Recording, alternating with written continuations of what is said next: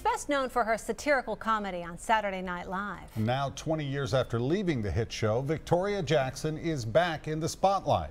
But this time it's for her political views. She's now a conservative commentator, and she's in Middle Tennessee taking a critical look at the Islamic Center of Murfreesboro.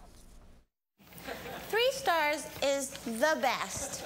This is how most people know Victoria Jackson. In the late 80s and early 90s, her dim-witted characters on Saturday Night Live brought her a lot of laughs and fame. I am now a citizen journalist. This is Jackson today. I'm here at the current Islamic Center of Murfreesboro. Tackling a topic she says is no laughing matter. I'm trying to use my fading SNL fame to shine a light on a topic that nobody in the media will talk about. That topic is Islam. Jackson came to Middle Tennessee to produce a story on the Islamic Center of Murfreesboro. It says, take your shoes off and put them in the racks. And its new mosque, now under construction. The comic-turned-conservative political activist doesn't mince words about why she thinks this building is rising in the middle of rural Tennessee. I think the big Islamic Center will be a breeding ground for terrorists. I mean, duh. I mean, this is the Bible Belt, and Murfreesboro is the buckle on the Bible Belt, and it's a college town, so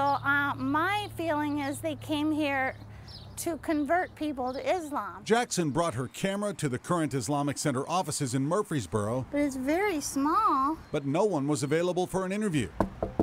No luck either at the construction site just outside town. All right.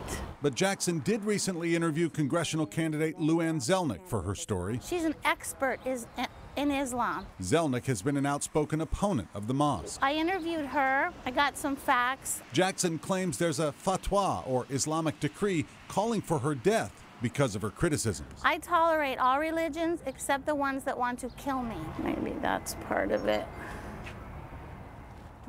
Jackson plans to post her completed story on the conservative website patriotupdate.com. By the way, we tried unsuccessfully to contact leaders of the Islamic Center for a response. One local Muslim official who wishes to remain anonymous told us members have worked hard to build bridges of understanding and that he says Jackson's comments aren't worthy of a response.